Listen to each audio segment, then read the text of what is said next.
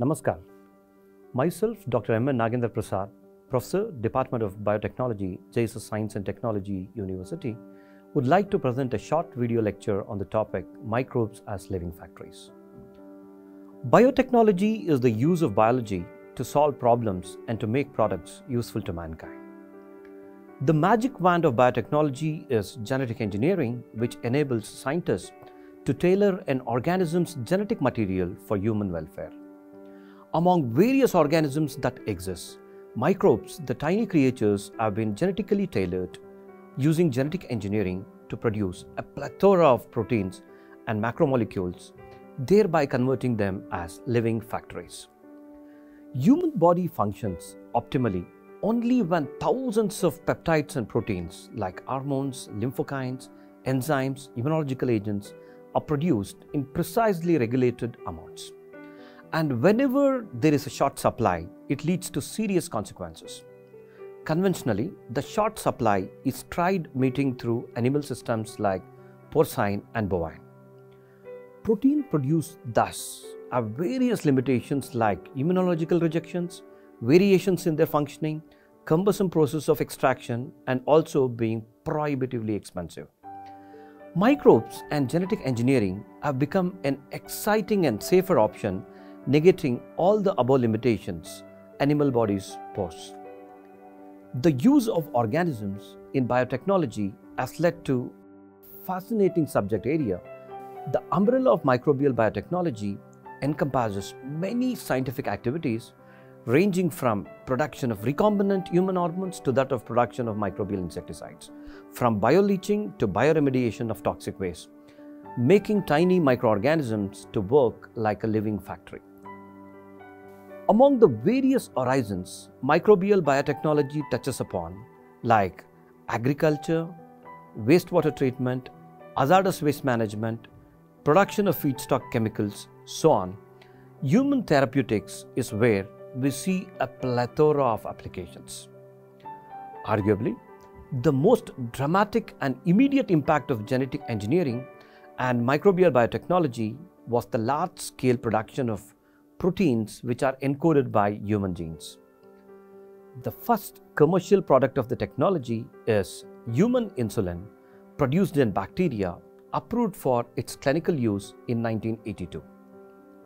Diabetes is a major lifestyle disease that human race is facing today.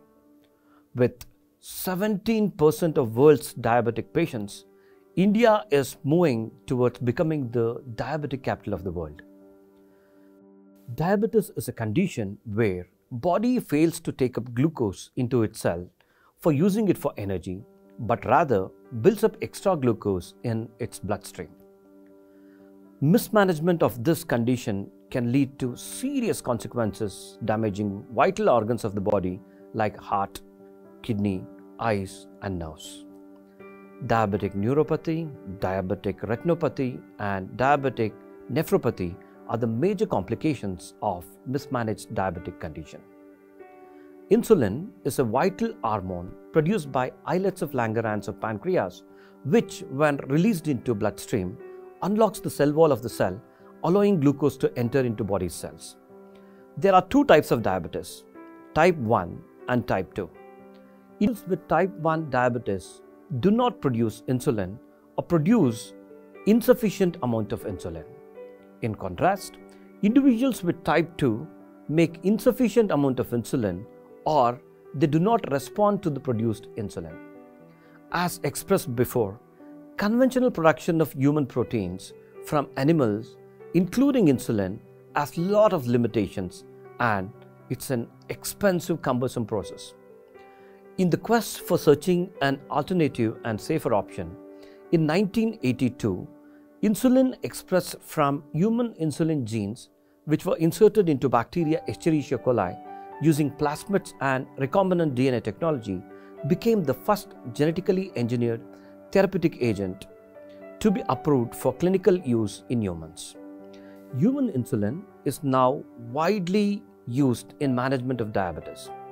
Biocon, the pharma giant, produces human insulin using yeast Saccharomyces cerevisiae and are amongst the world's largest producers of human insulin.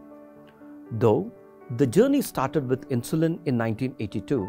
At present, an array of human proteins are cloned and successfully produced in microbes like Escherichia coli, like that of calcitonin, colony stimulating factor, epidermal growth factor, interferons, interleukins, tumor necrosis factor, so on, making microorganisms to work like a living factory with a high-envisaged therapeutic use, thereby finding solutions for a lot of diseases and disorders which otherwise was thought untreatable.